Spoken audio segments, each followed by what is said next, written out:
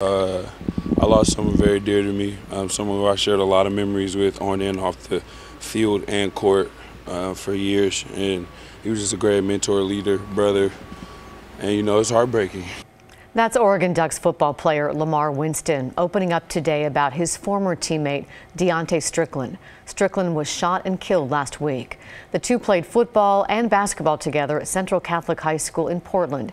He said what many others have said about Strickland, that he was a stand-up guy, and he was lucky to have known him. I guess the easiest way I could describe him as is like a neighborhood hero, really. I mean, he's one of those guys in the community who was just recognized for all of his passion and his success and his consistency. Strickland's sister was arrested for shooting him and two other family members. Police have not released any information on what led to the shooting.